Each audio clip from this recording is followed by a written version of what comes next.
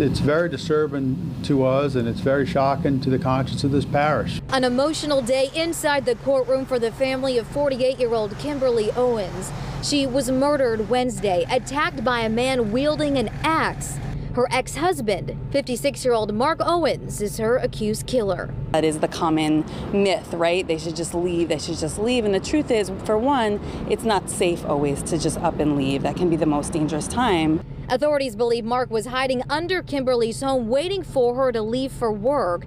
He appeared in court via satellite from his jail cell, where he was ordered held without bond and to undergo a mental health evaluation. And then this particular attack was very brutal.